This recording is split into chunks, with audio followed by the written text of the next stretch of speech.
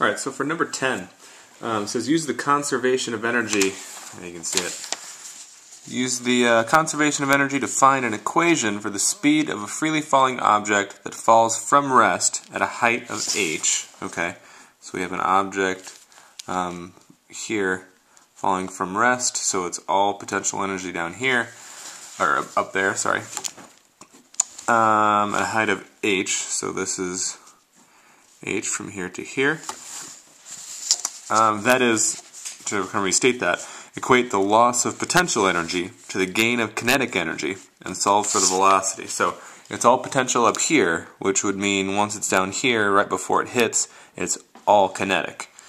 So if the total potential energy is here, and potential energy is equal to, I'm saying that all of the energy is transferred. So all of my potential energy is going to be equal to all of my kinetic energy. Alright, so if that's true, I know potential energy is mgh, the weight times the height. I know kinetic energy is 1/2 mv squared. And it says it wants an equation for v, for velocity. Alright, so basically I have to solve this equation for velocity, to isolate velocity. I'm going to start with, I have mass on both sides. So I'm first going to get rid of that. I'm divide by the mass. Cancels out here, cancels out here. I'm left with gh equal to 1/2 v squared.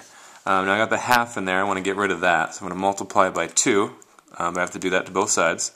Alright, so I have 2gh is now equal to, 2 cancels the half, v squared. And I'm almost there. Last thing I have to do is get just v and not v squared, so I take the square root of both sides, and I have v equal to square root of 2gh. Now I don't know, I know g, the acceleration due to gravity, don't know the height, but I'm just going to leave it as a variable. So now this, if I know I have a situation where all of my potential is turning into kinetic, I can just plug in the height.